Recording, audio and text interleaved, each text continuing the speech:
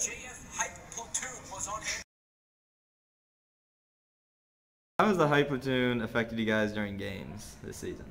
Well, when we start like warming up and see you guys run down the field, it's just it gets all hype and everything, and we can see you guys come in. We all get excited about the game. Yeah, it pumps us up. Yeah, we like the support. Yeah, and it shows that like our student section cares and like people care and it matters. We have more motivation to play. It's easier to play and get motivated when you have people cheering on and watching you. What are your feelings on being in the hype platoon?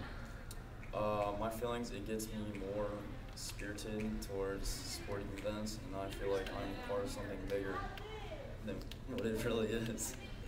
Does it have any effect on you every day, like just living your normal life? I mean, people come up to me all the time in the hallways and be like, "Wow, Matt, you're so cool that you started the hype platoon."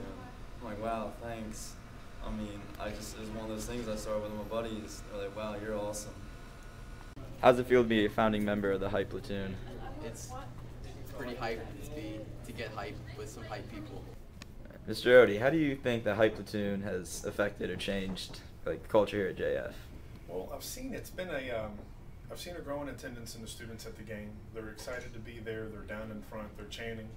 I've had conversations with the teams of the games that they've gone to, and they appreciate the support. They appreciate the school spirit.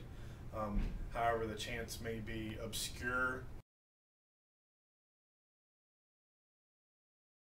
They're still good, and it's a great increase in school spirit, and it's something that I think can be built into the coming year and the coming seasons of growing into this great, large, hype platoon student section that's going to blow anybody out of the gym and give us the true home court, home field advantage.